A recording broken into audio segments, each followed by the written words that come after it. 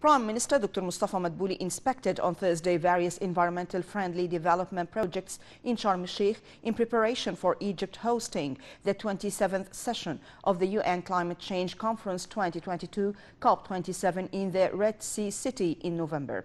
Madbouli toured development projects at the airport, the entrance to the city from the airport, El Salam Road, and the construction sites for a number of new hotels. The details.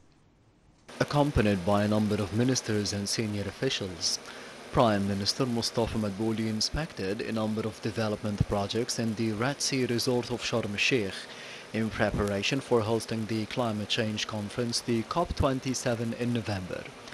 Madbouli visited Sharm el-Sheikh Airport, where he followed up on the expansion and the development progress and process and inspected upgrading measures in the surrounding area.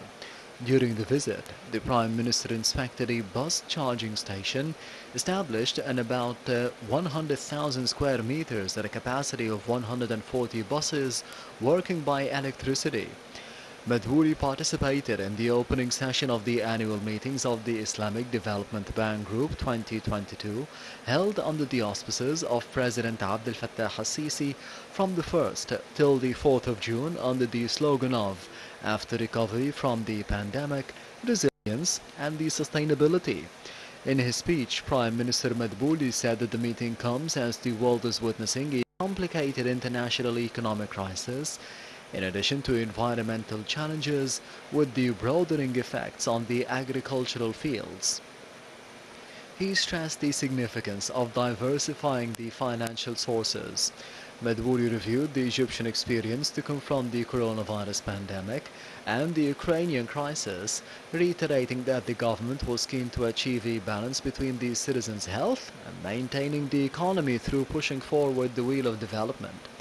The Prime Minister noted that the state would continue supporting the private sector and concentrating on the green growth.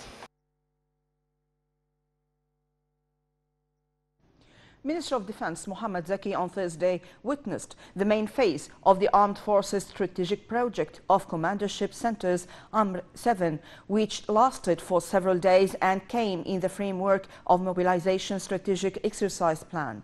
The exercise was attended by Chief of Staff of the Armed Forces Osama Askar and commanders of the main branches. The main phase of the strategic plan showed the high level of readiness on the Armed Forces' different branches. The General Commander of the Armed Forces conveyed to the Army commanders greetings from President Abdel Fattah al-Sisi, the Supreme Commander of the Armed Forces.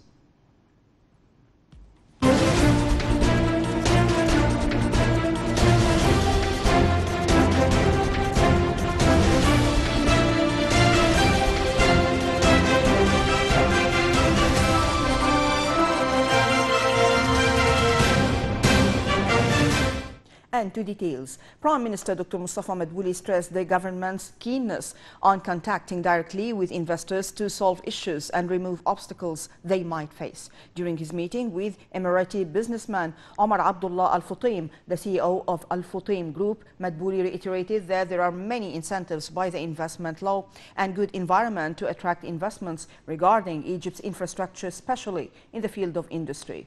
For his part, Al Futim asserted that the group is working on enlarging its investments in the Egyptian market to reach more than $700 million during the coming 3 years.